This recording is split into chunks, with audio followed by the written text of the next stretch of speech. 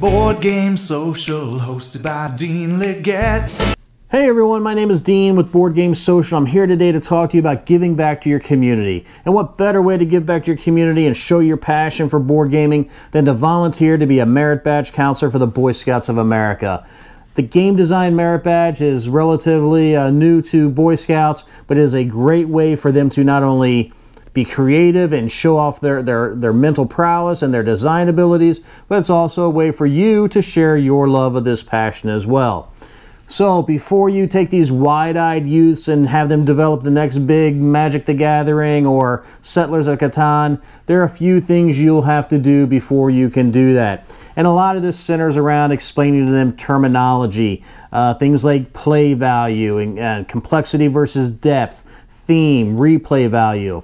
They don't spend a lot of time on it, but there is a portion of it that they just need to understand before they can be game designers. So now they understand the terminology and they're ready to dive right in and they're ready to design their masterpiece. But slow down there, buddy, because you need to show that you understand this. So what do we have them do? We have them take a game that they understand, that they've played a lot, very simple game, and we have them tweak the rules, change a rule.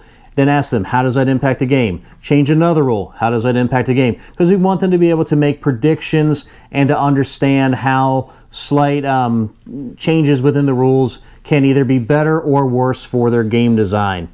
Once they're able to understand how tweaking the rules can change a game, then they finally get to sit down and design their new masterpiece. So next time we're going to take a look at the prototyping and playtesting portion of the Merit Badge. What all does that entail?